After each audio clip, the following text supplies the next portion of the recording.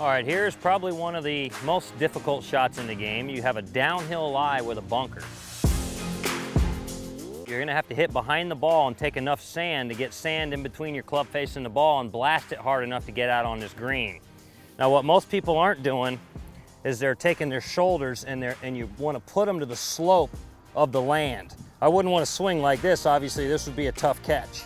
Okay, so I'm gonna bend my shoulders down to the slope of the land, and I'm gonna do my absolute best to pick a spot out about a foot behind that ball and try to dig into that spot.